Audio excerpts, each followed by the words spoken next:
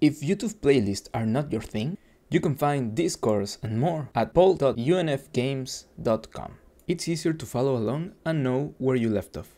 Now, let's start the video.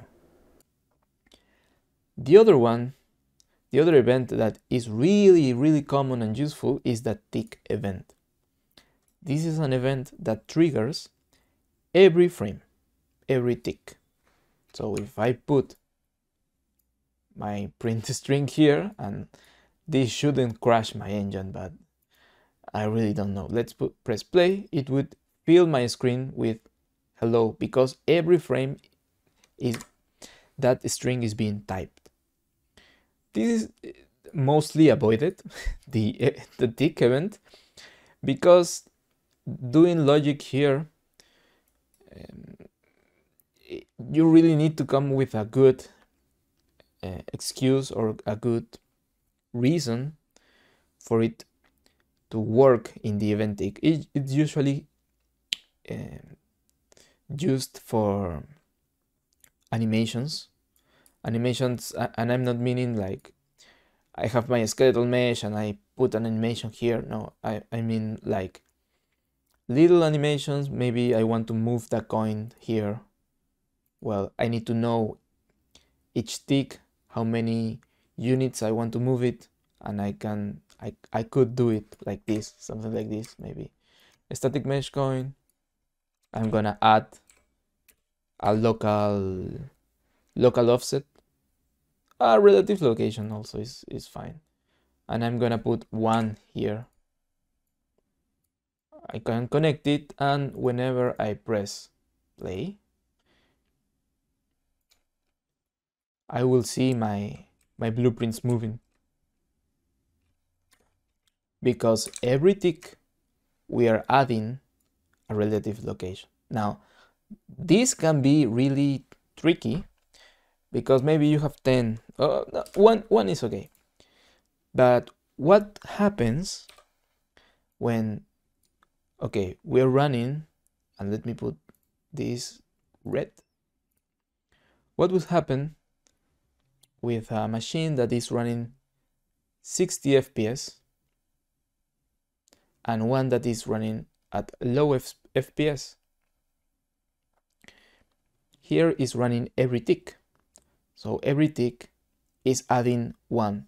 If my X started on 0, at the end of 1 second, I have run it 60 times. So I have added plus 60 here. So X would be 60. In the case of this machine, it has only run 15 times. So my X would be 50.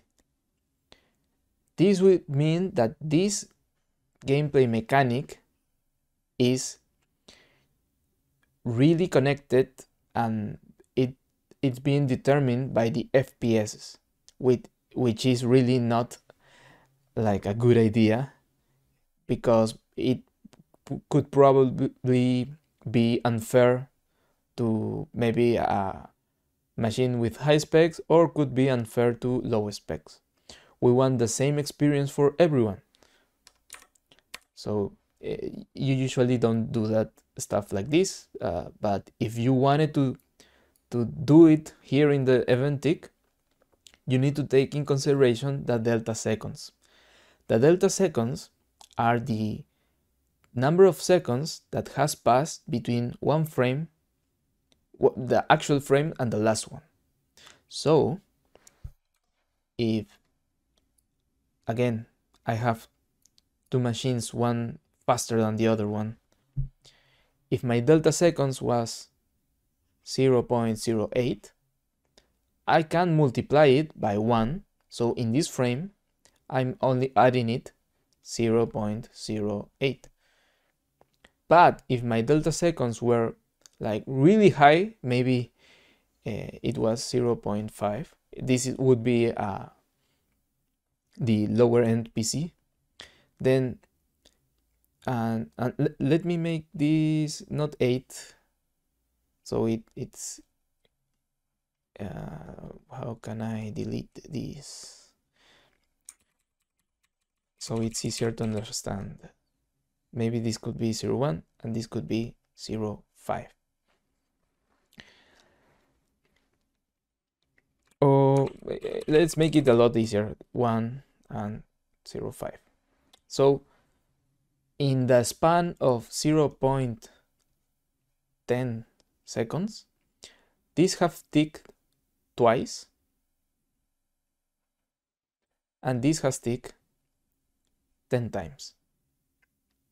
But because I'm gonna multiply this value, the delta seconds, by my unit, in this case is 1, this will be 0.5 times 1, 0.5. Again, it will give me this value. And this will be 0.1 times 1 will be 0.1. So if I execute it 10 times, then it doesn't matter. It will return the same value. So the way to mostly fix is not a definite fix, but you can do it like this. Let me right click here and we can show off the split functionality. Split. So a vector is just 3 floats. And I'm gonna multiply this delta seconds by any number I want here.